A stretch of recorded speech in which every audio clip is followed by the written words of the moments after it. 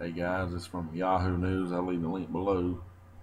Police: Muslims threw Christians overboard during mad voyage. This is in Milan, AP.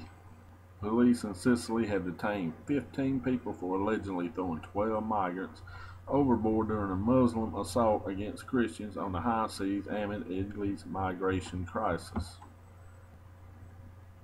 You ain't gonna hear about this anywhere else on the mainstream news or anywhere like that. You ain't even gonna hear the king, our beloved king in chief, say anything about this.